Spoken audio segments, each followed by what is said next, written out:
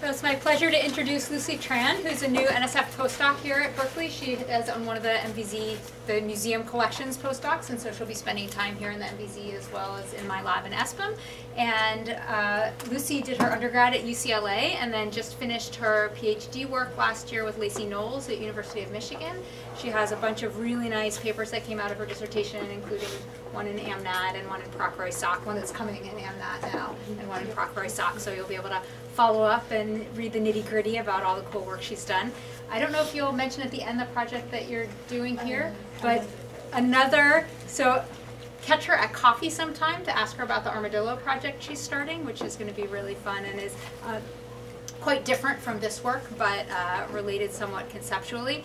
And Lucy's fun fact for the MVZ lunch today is that she actually applied and considered coming to ESPM as an undergraduate more than 10 years ago, and so we finally have our chance. So welcome to Lucy, and glad to have her part of the MVZ community, and really glad to introduce her talk today, revisiting the scale dependence of the biotic-abiotic paradigm in evolutionary biology. Thanks. So I just wanted to start out by saying that it's quite an honor to be able to talk at MVZ lunch, and especially just found out today that this is Joseph Riddle's pointing stick, so just an honor to be pointing this. So I just wanted to talk a little bit about some of the projects that I did during my PhD at Michigan. And generally, I'm interested in questions about what explains differences in biodiversity patterns across time and space.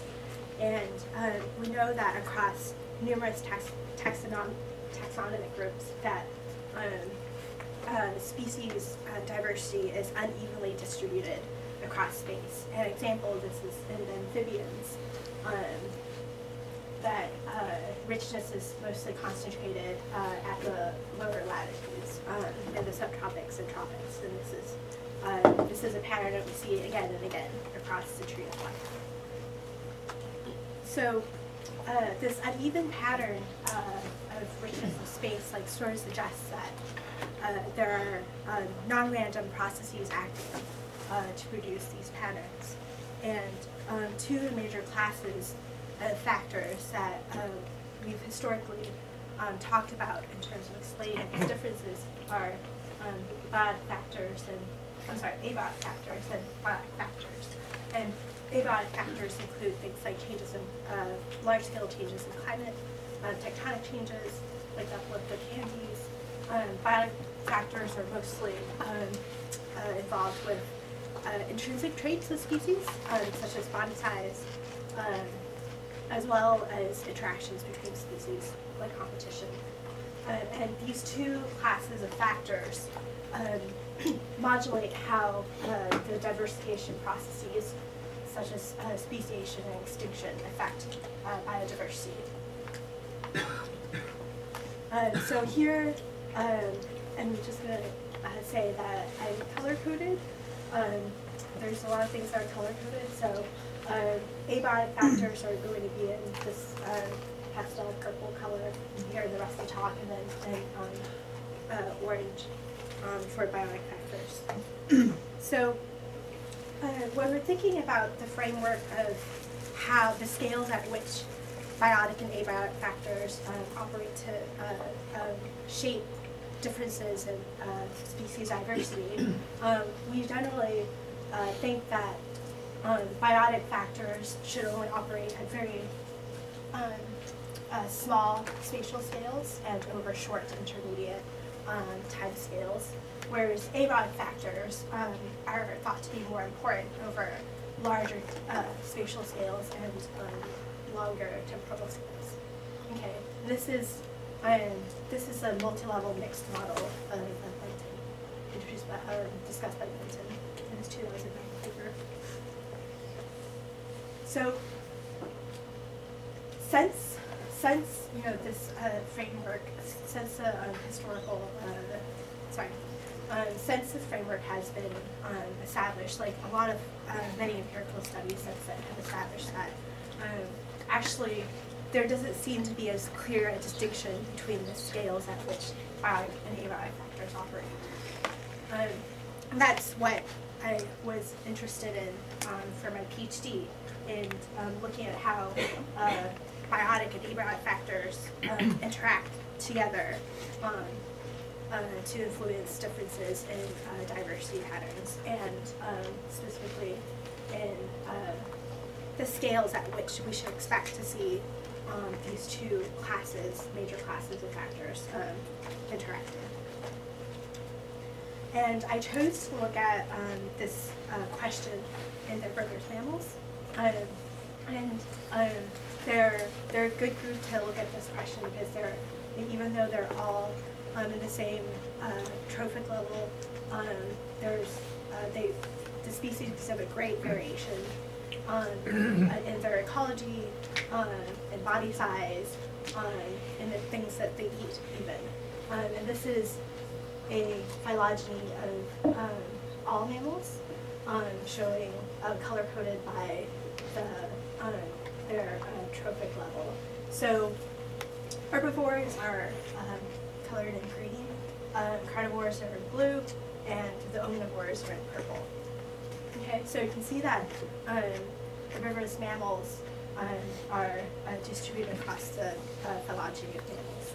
They're not, it's not monophyletic. And one of the major differences in the herbivores is in the mode of digestive fermentation that they utilize, that they have evolved. And they've needed to, I wanted to step back and explain the significance of the mode of digestive fermentation, because herbivores are eating plants which contain cellulose and other fibers that are not digestible endogenously. And the plants also produce secondary compounds that can be toxic to consumers. And so herbivores have, mammalian herbivores, and also one bird actually, have evolved foregut fermentation and hindgut fermentation to deal with some of these problems presented by their diet. And in foregut herbivores, there's a specialized region of the stomach that houses endosymbiotic bacteria that digest the cellulose that these herbivores are eating, whereas in hindgut fermenters like bats, the specialized region occurs in the cecum, where bacteria are housed. Okay. And foregut fermentation is fairly rare in the mammals. It's only evolved for independent times in the macropod marsupials, so things like quokkas, this cute thing here, and kangaroos and their allies, tree sloths, most of the artiodactyls, including ruminants, and in one group of primates, the colobine monkeys. Okay. So there have been a lot of hypotheses floating around in the old literature about what the ecological consequences of these two digestive strategies should involve. And the two strategies involve differences in digestive efficiency, whether there's an additional source of protein that's available to herbivores, and also in the gut passage time, which is the rate at which food is processed. So in foregut herbivores, digestive efficiency is higher. They're able to, because the specialized structure for housing endosymbiotic bacteria is located in the stomach, they're able to digest the microbes after they've digested the cellulose, and that provides an additional source of protein. And this is an important point because herbivores often experience like very protein-limited diets. If they're eating things like grasses, especially where leaves are high in silica. Leaves are not especially good example, but like grasses or there's some colobine monkeys that eat only lichen, so you have very poor nutrient quality food. Then gut passage rates are the offside of having these advantages is that gut passage time rate is very, very slow comparatively and for gut fermenters. And that means that they're, even though they're very efficient at processing the food, digesting the food, they're limited in the amount of food that they can process at any given time compared to pine gut fermenters. So these first two, the digestive differences in digestive efficiency and the additional protein source have been hypothesized to result in or to produce differences in the niche breadth of foregut versus hindgut herbivores. Specifically that because they have higher digestive efficiency and they're able to obtain more protein from their diet, that their niche width should be greater in foregut fermenters. But because they're limited by the quantities of food that they can eat, if there's changes in climate that affect the availability of plants that are high in nutrient quality, then foregut fermenters should be relatively more affected by those abiotic changes. And so if we're looking at the effect of climatic fluctuations on richness, the negative effect should be greater in foregut fermenters. Okay, and I'll be returning to these ideas later in the talk. So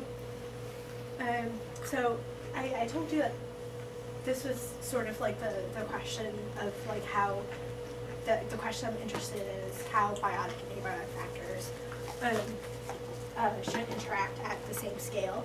So for all the projects that I'll be talking about later, I have selected the same geographical and temporal scale, and that's at large spatial scales and long temporal scales.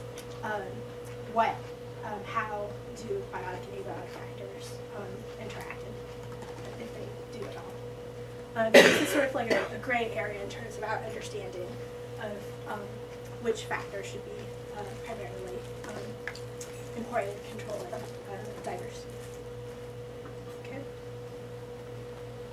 Okay. So my first project, I'll be focusing on an abiotic factor in the form of ecological opportunity, and asking specifically how does ecological opportunity how does ecological opportunity explain differences in richness that we observe across continental lineages of the same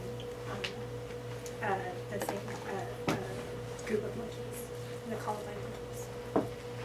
So, an ecological, there's a whole body of models about adaptive radiation that propose that ecological opportunity. So things like activation, like the pharyngeal jaw that's evolved in some cichlid species, or like the availability of new habitat, novel habitat, or the extinction of competitor species or predator species. All of these would provide lineages with novel niche space in which to diversify in.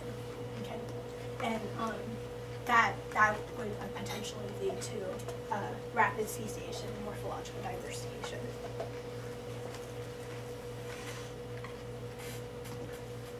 So, to test these ideas about how ecological opportunity should affect morphological as well as lineage diversification, many empirical studies have focused on one particular model, which is the early burst model, And in the early burst model, basically proposes that as species, or as a lineage begins to occupy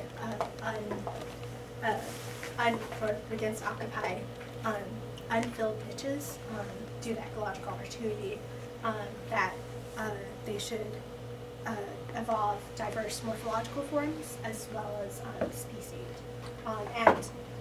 The caveat is that over time, the number of available niches will fill up.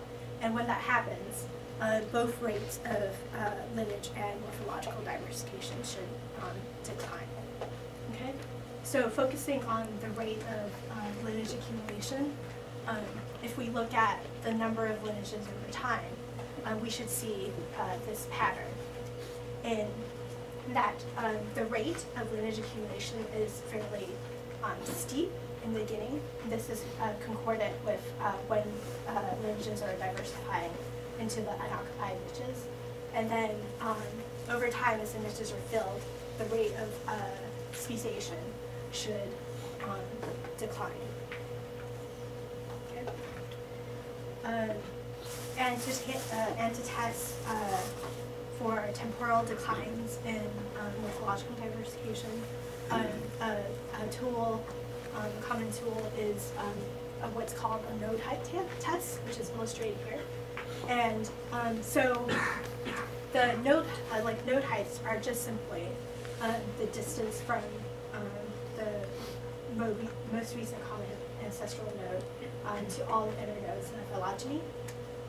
And so the nodes that are, node heights that are smaller represent older nodes that are closer to the root of the tree, whereas node heights that are larger, so for example, for here and here, represent nodes that are more located more towards the tip of the tree. Okay? And independent contrast is just a phylogenetically corrected value of like whatever morphological trait you're looking at. And the node height test works, detects a slowdown in the rate of morphological diversification by testing a relationship between your morphological, your continuous morphological variable and node height. And if there's a negative relationship, that means that morphological diversification was high farther back in the tree, so earlier in the radiation, whereas it's slower near the tips of the tree or more toward the present. Okay. So I tested for a slowdown in both rates of lineage accumulation and morphological diversification in colobine monkeys. Again, the colobine monkeys are the only 4 yet to maintain primates. And this is a good group to test this idea because we see these monkeys are distributed across 2 different continents in Africa and Asia, and we see a disparate pattern of richness on the 2 continents, and that there are many, many more Asian species than in Africa. And we also have a good idea of the dispersal history of the ancestral Asian colobine. Oh, and I should point out that here and the rest of this part, I've color-coded African colobines in purple, and then the Asian colobines in yellow. Okay, so when I looked at the rate of lineage accumulation through time for these 2 continental radiations, I found that there's no difference in the rate in the African clade versus a delayed burst and then decline in rates. So let me just take a step back and explain what these plots mean for those of you who aren't necessarily familiar with looking at lineages through time plots. So basically, the solid black line is the median number of lineages over time. The dashed lines represent the no expectation of the number of lineages from a pure birth process, so with only speciation happening, with phylogeny. And the shaded regions represent the 95% confidence interval. Okay, and so you can see that the observed number of lineages actually only the rate of speciation only departs significantly in the Asian clade. Okay, and what's interesting here is that instead of observing this like change in lineage accumulation early in the radiation, it should have happened around here. According to the early burst model, I instead found that it happened much later on in the radiation of Asian colonites. So what's going on here? And I will return to that later. So, so that was sort of a qualitative assessment of the change in the rate of lineage accumulation. When I tested it quantitatively using the constant rates test, I found that yes, it does appear that there was a decline in lineage accumulation rates only in the Asian clade. Okay, and let me explain what this means. So the constant rates test, the gamma statistic is from the constant rates test, and what it does is that in a balanced phylogeny in which rates have been rates of speciation have been constant, you should expect that most of the nodes in a phylogeny are concentrated at the midpoint. Okay, and this is what this shows. Whereas in a clade that experienced early rapid diversification, you should see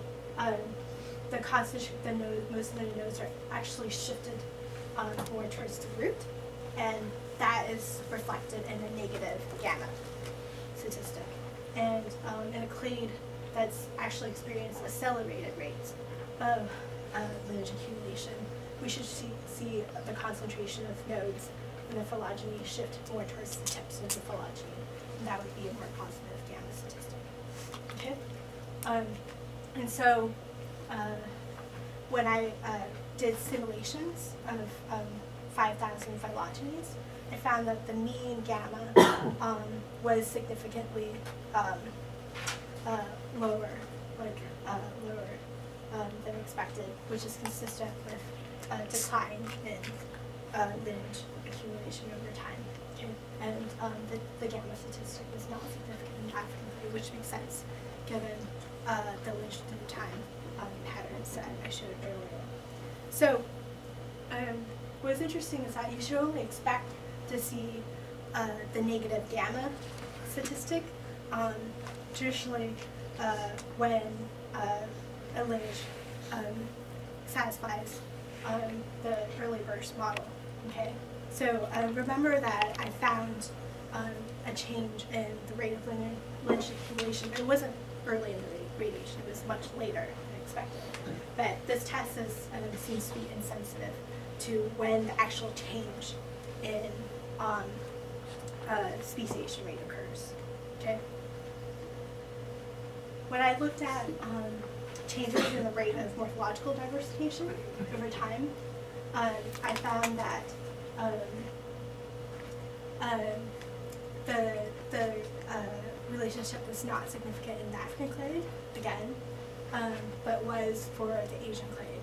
And was interestingly, it was in the opposite direction as expected. So instead of seeing a decrease, you guys will recall, in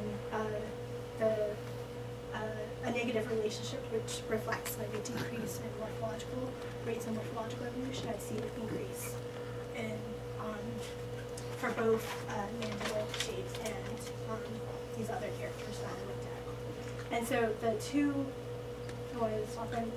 so the two plots on the left, here and here, are as a relationship is a node the results of the node height test for a mandible shape, and I also looked at other like dental characteristics like the length, breadth, and area of molar teeth, and other traits related to dental morphology.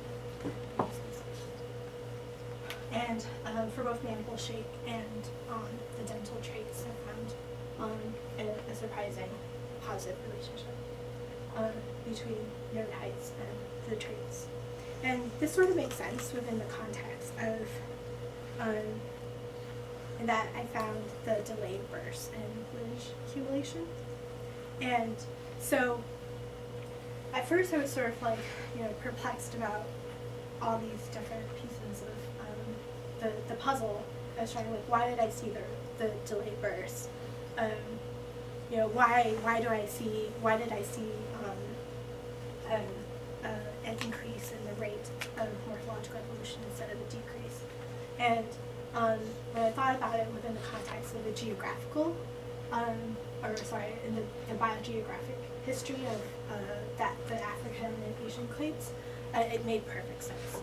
And this is because during like the mid-Miocene, ancestral Asian colobines dispersed from Africa through Eurasia to South Asia and then other parts of Southeast Asia.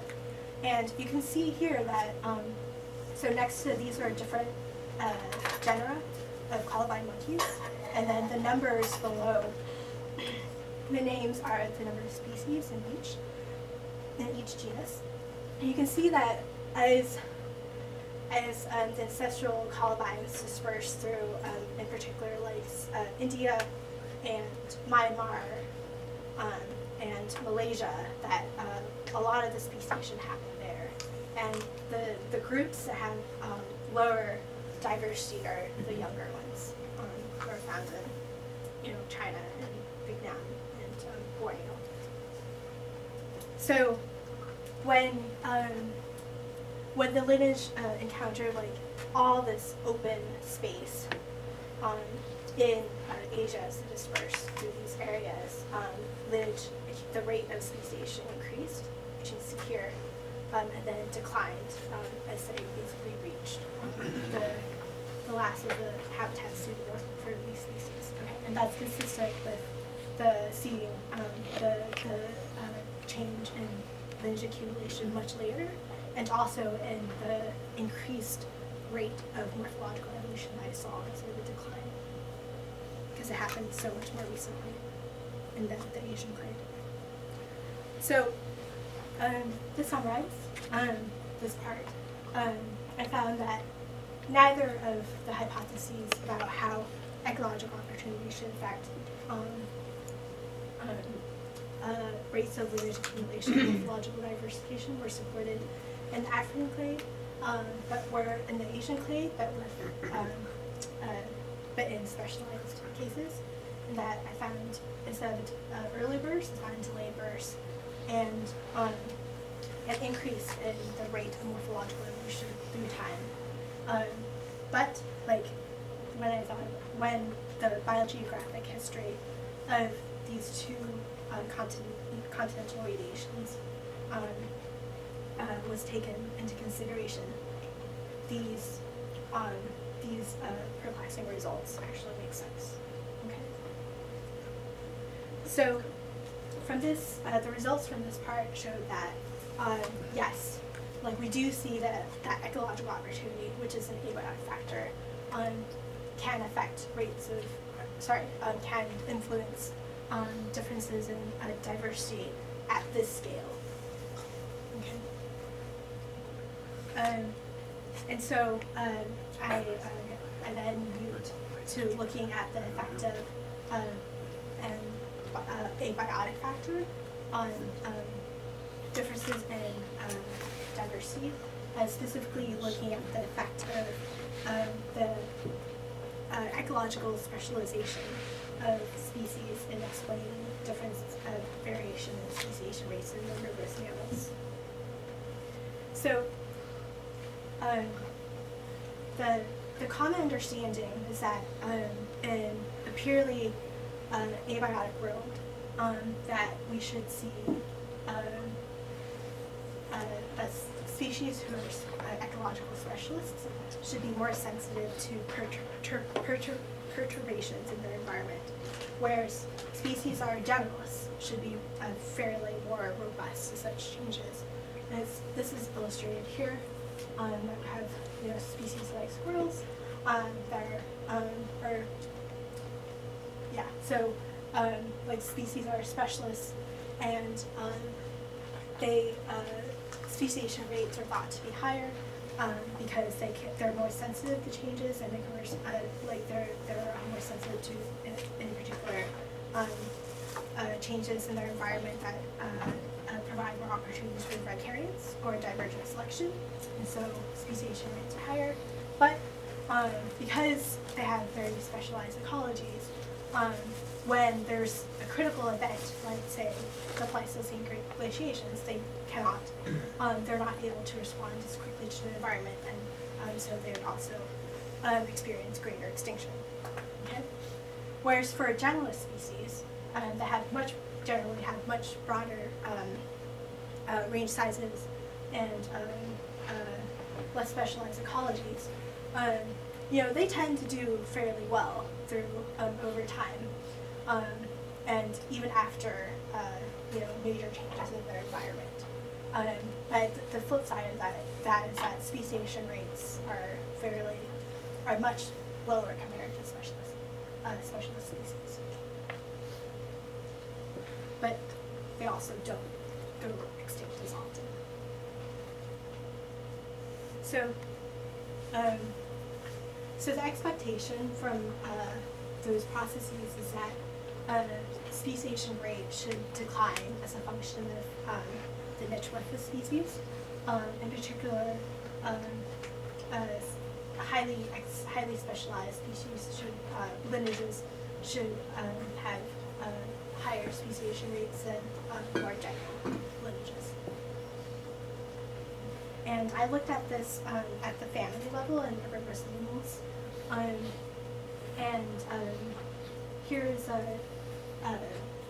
here's a depiction of the niche width and speciation rates of these 46 families. Again, the blue lineages are the hind-gut fermenting lineages, and the red are the four-gut fermenting lineages. And I estimated speciation rates from the Bayesian Analysis and Evolutionary Mixtures program developed by Dan Rogoski at the University of Michigan. So these speciation rates are actually average across many models, but they represent our best idea of what the rates look like across these families. So when I compared the niche widths and speciation rates of four-gut versus high-gut fermenters, fermenting families, I found that there actually was no difference. Four-gut fermenters are no more or less specialized than high-gut fermenters, fermenting families.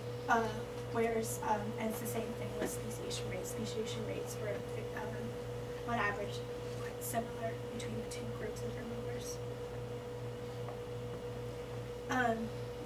But when I modeled the relationship between speciation rate and niche width, I found that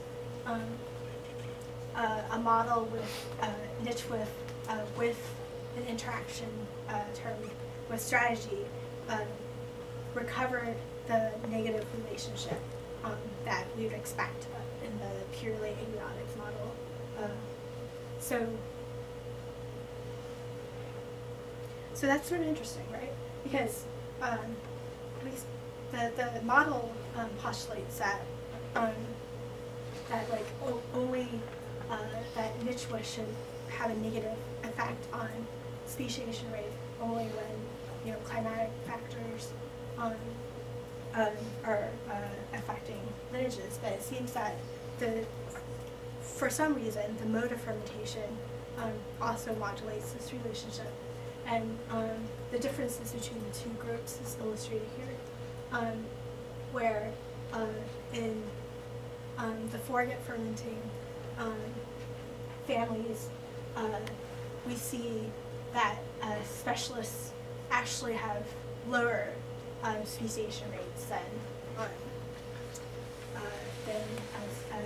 generalists.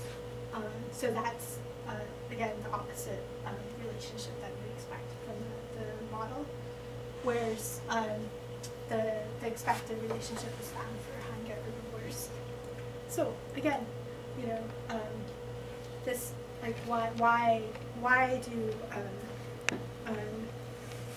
do foregut fermenting lineages that are generalists have higher speciation rates? We shouldn't expect that. So that's this is something I'll return to in the last part of my talk. So to wrap up this part, I found that contrary to the hypotheses about the ecological consequences of the two modes of fermentation, there are no differences in niche width between foregut and hindgut herbivores. And when we look at the effect of niche width and speciation rate, the expected relationship was recovered in hindgut fermenters, but not for foregut fermenters, where niche width, where generalists actually seem to have higher speciation rates than specialist species. So, so here I showed that the biotic factor of niche width does affect diversity in this group at this scale. So, when I was talking earlier about the effect of niche width on patterns of diversity over time, I mentioned that it's not just niche width, right, that's sort of modulating these patterns. It's also the occurrence of random, non-random environmental perturbations. And there are classical ideas about how climatic stability should affect diversity. And this is a question that I looked at in the last project that I'll be talking about.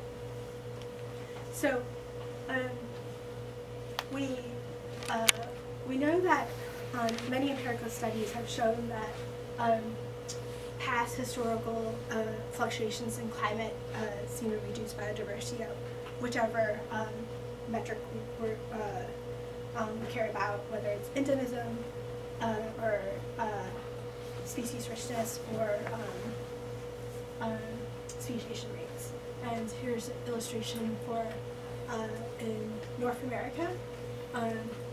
If in regions that experience high climatic instability in the past, there are like no endemic species. Whereas if we look at the areas where that experience much lower climatic instability, we see higher numbers of endemic species. So the relationship between past climatic instability and diversity is real. It seems to be real. And the idea is that specifically that as instability, climatic instability increases, that we should see a decline in diversity. And this is the historic climate stability hypothesis in the literature. So when I looked at, before I present my results for this section, I just wanted to walk you through some of the patterns I see in terms of the richness of the two groups of herbivores in relation to, relative to the instability in space. So if we're looking at along the latitudinal axis, we see that the species richness of foregut herbivores seems to be localized to this latitudinal band that represents basically the subtropics and tropics. So whereas hindgut herbivores are distributed across the latitudes, more or less at the same numbers. And so we sort of see that for foregut herbivores, they're only occurring in places that have relatively more stable climates. Okay. When we look at the patterns of richness across the latitudinal axis, we see again that foregut herbivores are mostly localized to this longitudinal line, which just basically represents Africa. So there are a lot of artiodactyls that are only found in Africa. And so when I looked at the effect of instability on the change in range size, I found that for both groups, it seems that instability does result in changes in the size of species ranges. So these numbers represent, so there's the negative numbers represent, I calculated relative the range size of in the present relative to the last glacial maximum. And so negative numbers represent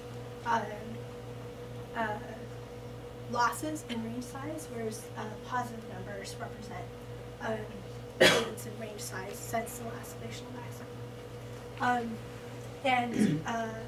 The effect of the negative effect of instability is found for both groups, but the effect seems to be stronger for foregut herbivores. And so it seems that from the previous result that instability does indeed have an effect on these two groups, and I extended it to looking at patterns of richness in space, and found that as you would expect, richness does decline with increasing instability in both hindgut and foregut fermenting herbivores, but the relationship is much it's weaker in the foregut fermenters, and so the regressions were run with information from spatial autocorrelation models, and so that's why the patterns are just sort of fairly flat in relation to the numbers. But so what I want you to take from this is that what's interesting is that you can see clearly that there's a point of instability at which foregut fermenters just don't occur compared to hindgut fermenters. And these guys occur in, I think, are species that occur in Libya and Egypt and Africa. And that's where, those are the areas that experience like the highest instability. So it seems like although richness is negatively impacted by past climatic stability as we would expect in both groups, it seems like there's something else going on in the foregut herbivores. There's just like it seems like they're more sensitive to instability than hindgut herbivores. And I tested this by comparing the instability of areas in which they were exturbated since the last glacial maximum, and in areas that were stable, so where they were continuously continuously occurred from the last glacial maximum to the present. And so that's what the left panel is a comparison for areas where both foregut and hindgut herbivores were extirpated, And in those areas, instability was much, much higher. So it seems like the foreget herbivores were much more sensitive to the instability, whereas there's no significant difference in the continuously stable areas from the two groups. So, so I just wanted to end by saying that despite the hypotheses about the ecological consequences of the two strategies, it seems like just looking at the simple relationship between richness and climatic fluctuations, that the strength of the relationship is not stronger for foreget herbivores, but that's because it seems like these lineages are just much more sensitive to instability than climatic and ungoat herbivores. So my findings from this part showed that not only does a biotic factor niche width, but also climatic instability affects diversity at this scale. Okay. And in conclusion, I found that in this sort of gray area where we previously didn't have a very good understanding of how biotic and abiotic factors should affect diversity, I found support for both biotic factors, such as niche width and the mode of fermentation, as well as abiotic factors in form of ecological opportunity and historical climatic stability that operate at large spatial scales and long temporal scales. And I guess I just wanted to end by saying that seems that given all of my often like the contradictory results that I found relative to like the models that we typically use to look at these patterns, it seems like we have like an opportunity to like stand back and incorporate more of the biology of the species and our specialized knowledge about these species instead of relying on these models that are overly generalized. And so that's I'm ending. I'd like to acknowledge all these people who are essential during my PhD in terms of like providing like really helpful feedback and also helping keep me sane. So my advisor, Ms. Knowles, my community members, and all of my the community at the University of Michigan, and my funding sources. Okay. So any questions?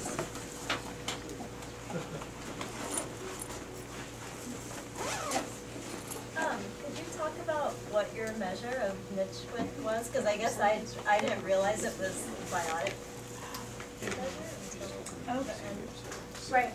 So it's basically, so the idea of a niche width is just a description of the axes of so if you think about it in terms of like a hypervolume, it's just like I calculate it as a disparity over I think 19 bioclimatic variables as well as net primary productivity ticks, and that's abiotic trap because it describes the particular portions of the hypervolume that's actually like occupied by a particular condition. Okay, so it was Biotic.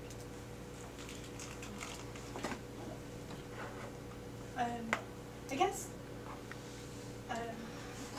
So basically, it was just a rough measure of. I also tested the dietary breath, but because of the scale at which I looked scale, like the data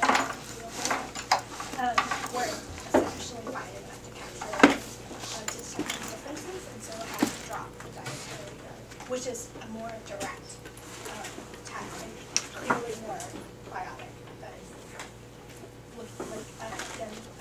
having defined over the environmental variables. Did you take into account, or how did you take into account your comparison between Africa and Asia, whereas Africa is one large land mass, whereas Asia is split into peninsula and islands and so on, which would certainly strongly influence the rate of speciation in that area. So how does that figure in, if at all? Right. So that's part of the idea, right? And that I found support for a change in speciation and morphological diversification rates only in Asia because they had more ecological opportunity available to them in Asia, and that was in the form of just available suitable habitat. So that's implicitly part of the comparison because it was directly tested for the effect of ecological opportunity. Yes. So when you say speciation rate, do you mean net diversification rate, or do you mean speciation rate? Yeah, because I only looked at speciation rates because it's hard to interpret extinction rates from molecular phylogenies, and so you can estimate, programs like BAM and other models can give you speciation and extinction rates from which you can calculate net diversification. But because of problems with the interpretation, I just stuck with speciation rates. So I do mean speciation rates when I'm talking about these. So I mean, that was related to my. I've got Yeah. a follow up with. So mammals fossilize pretty well. Do you think you could build that into your phylogenies and see whether that changes your results?